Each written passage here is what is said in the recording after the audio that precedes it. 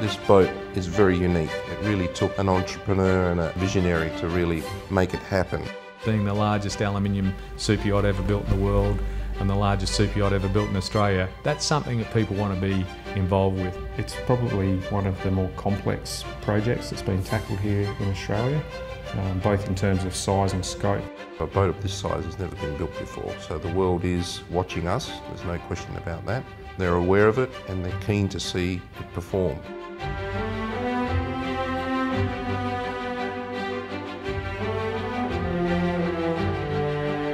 By definition, super yachts have super finishes and there's no room for any error at all. So throughout the whole vessel you'll be able to look down the line and you'll be able to see it just dead flat, perfect radius. They spend a lot of time getting that right, and that's what it's all about. It's got to be perfect and it's got to be mirror, 100%. At the end of this we're going to have delivered the largest aluminium super yacht in the world, the largest super yacht ever built in Australia, and the quality is right up there with the best Northern European yachts.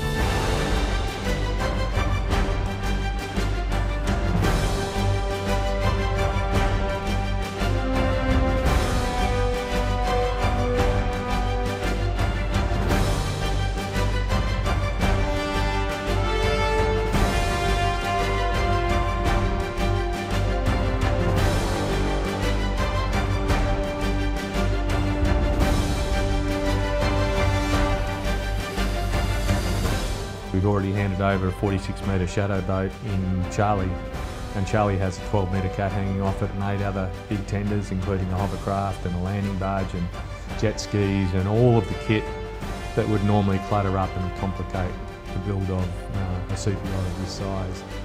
I have no doubts in my mind that the focus will come back to Western Australia for yacht building, and there are already signs that the industry is about to have a resurgence here. We take things from a 2D dream, I guess, and end up with a 3D bit of reality. But we only ever see that reality in its finished state. Well, I'm talking 100% finished, where all the carpets are in, all the bling's in, all the artwork's done.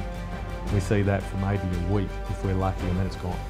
And so for 4 years, you see it coming together, you can visualise it coming together, but after that, the client gets all the benefit of all of that hard work, and that's what it is, I guess. It's great. That's what we do.